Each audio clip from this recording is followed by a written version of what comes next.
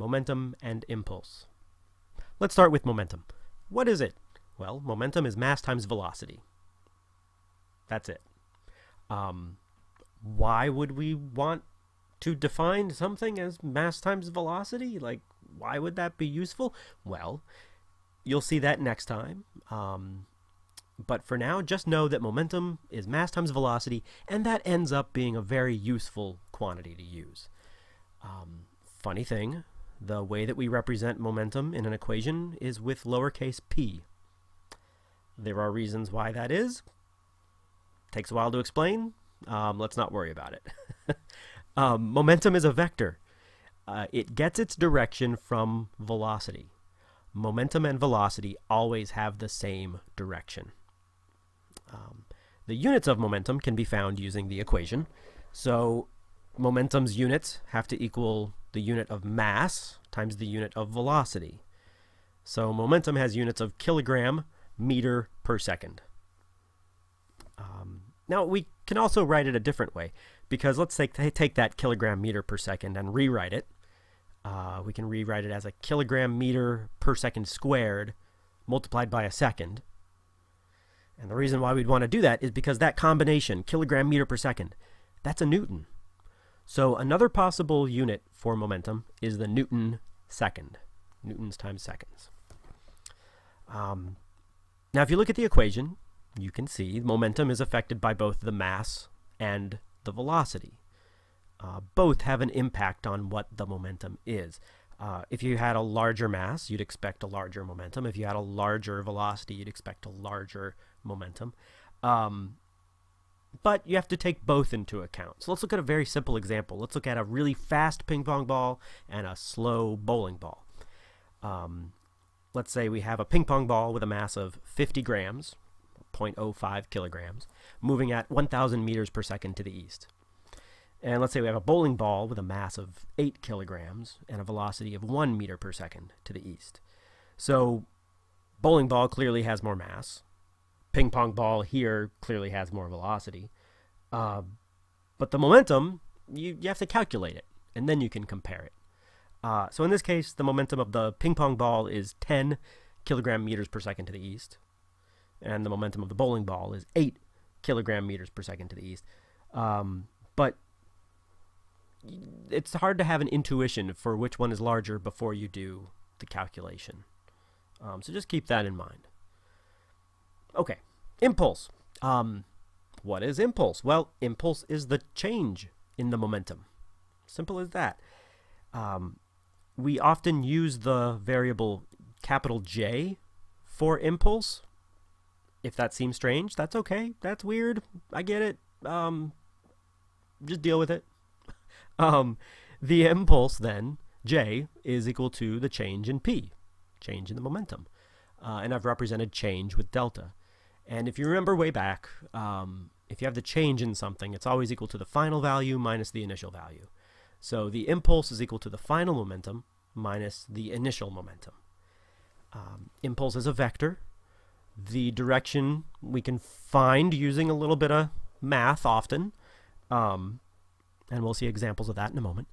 The unit of impulse is the exact same as the unit of momentum. The unit of impulse is either the kilogram meter per second or a Newton second. Let's take a little example. Let's say we have an object moving with a momentum of 5 kilogram meters per second to the east. And then something happens, life happens, and then it has a momentum of 3 kilogram meters per second to the east later on.